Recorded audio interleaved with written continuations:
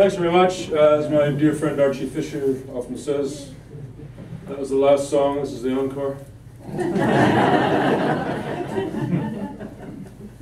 It's kind of a stupid ritual, isn't it? The getting up, getting down.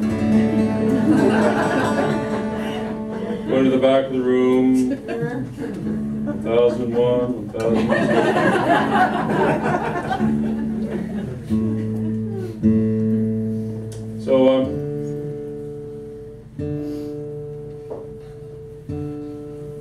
I'll read you one more tiny selection, and then it's something we can all join in on. And we have whatever side you're on in the debate. We have confusing days ahead of us, and community is what's going to save us in little pockets across the world, and community is what happens here every night. And this is the thing that gives me hope, gives me strength, and keeps me from despair. And I'm grateful for this, so grateful beyond words, for this club and for the whole folk community in the Boston area and the whole New England area. It's wonderful, and all these little, I hesitate to use the phrase 1,000 points of light. I was never much of a fan of that guy either, but I'd love to see him now. Anyway, Christ, I said that out loud, didn't I?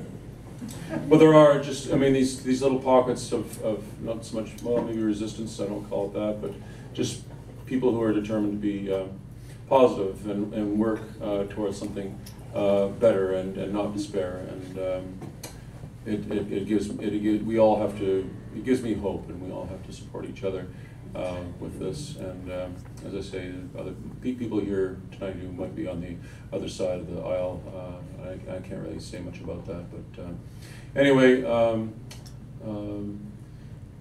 thank you so much. Always, this is a huge part of my life. This room and my relationship with you guys, I can't begin to tell you. So there might be some people at home who have the book and they're watching this on the tube, and they can read along.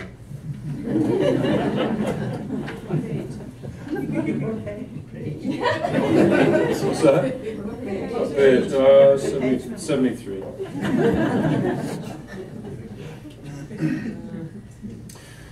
It was a beautiful summer night on the shore of Lake Erie. Stan and a friend were living in a trailer near Port Dover that year. Port Dover is now mostly known for the big Friday the 13th biker rally, which happens every Friday the 13th. No matter what kind of nut-freezing, pecker-shriveling weather it happens to be, the bikers turn up, thousands of them. Bikers are tougher. Bikers are different.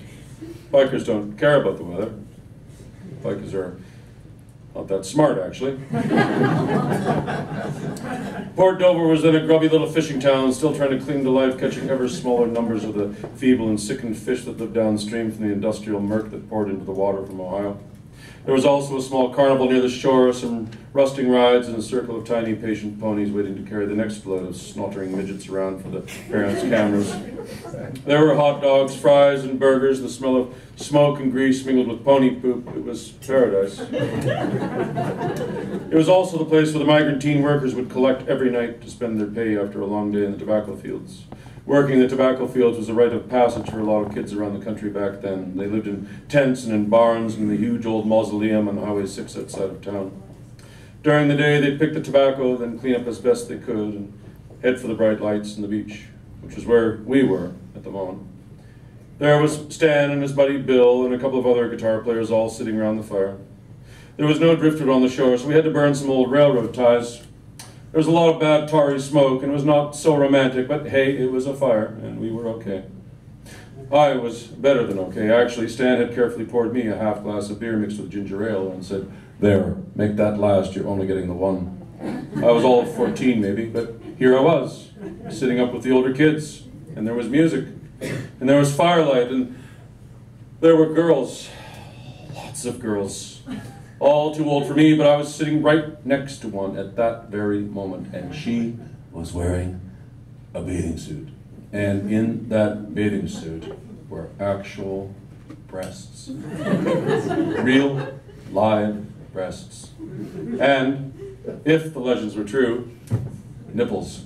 I was one happy little kid. The breeze was coming in from the south, and I could hear the waves as they gently rolled the dead fish onto the shore. One of the guys was singing an Eric Anderson song, Thirsty Boots. The others around the fire were chiming in, guitars, soft voices in harmony, the fire crackling and sputtering as the creosote flared up. It was a beautiful, quiet moment. Suddenly our little paradise was ruined by the sound of about 50 Harley-Davidsons as they roared over the hill and spilled down towards us. Oh, Jesus. Quick, they'll see the fire, somebody hissed, and we made frantic efforts to douse the flames, but by now the railroad ties were fully ablaze and we were clearly visible in the ugly, smoky light. Jesus, what were we going to do? We'd heard stories of what bikers did to young and innocent girls. We'd seen the movies. More to the point, I'd heard stories of what bikers did to young and innocent boys with cute Prince Valiant haircuts. I had dreamt of someday having a serious romantic relationship, but not like this. The bikes did a half-circle pincer movement to cut off our escape. Our only way out now was to run into the filthy, stinking lake, and that was not going to happen, not even to avoid what was coming. I wondered, what would my new biker boyfriend call me? Would it be a cute name? There was no escape. We were doomed. Stan was carefully putting away his guitar and even more carefully strapping his large chrome Hamilton guitar capo over his fist like brass knuckles, preparing to sell our lives dearly. The bikers were assembling in the darkness away from the firelight, milling ominously about and moving in for the kill. They were just a darker shadow against the black night. Stan reached out to make sure where his girlfriend was. Stay near me. If it gets bad, run for town. I could hear whimpering in the darkness, an annoying, high-pitched keening sound. Stan said, "Garnet, shut the fuck up." The bikers were coming closer. I could hear the jingle of the chains and the dull clunk of the souvenir human skulls they had tied around their waists. Closer, closer. They were still advancing. Shit, we were all going to die. They stopped for a moment, still just outside the ring of the firelight. Then the leader stepped forward into the flickering glow. He was terrifying. Covered in matted hair and dark blue smeary prison tattoos with chains and filthy stinking leather made from the skins of deadly feral hogs he had no doubt killed with his bare hands. He looked at Stan, who was presumably our leader, as he was the biggest of us. There was a long silence. The fire was still hissing and giving off foul-smelling steam from where some of us had frantically pissed on it.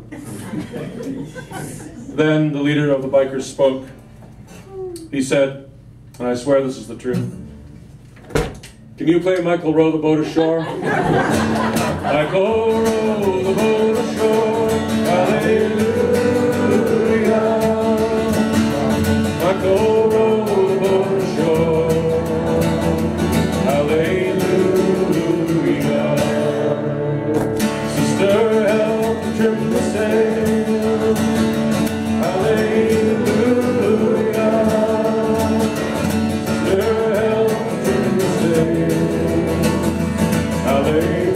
Hallelujah. So Michael rowed the boat ashore. Hallelujah. Michael rowed the boat ashore. Hallelujah. River Jordan is deep and wide. Hallelujah. I got a home on the other side. Hallelujah. So Michael rowed the boat ashore. Hallelujah. Michael rowed the boat ashore. Hallelujah. River Jordan is deep and wide. Hallelujah. I got a home on the other side. Hallelujah. So Michael rowed the boat ashore. Oh, hallelujah.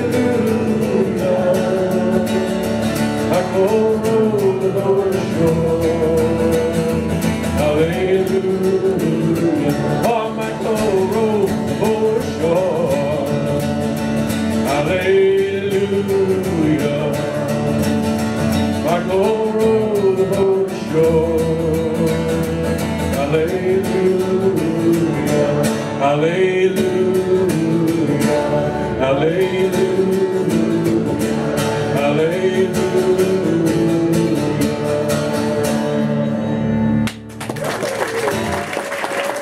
Thanks, guys. Have a great holiday. Thank you. Happy holidays.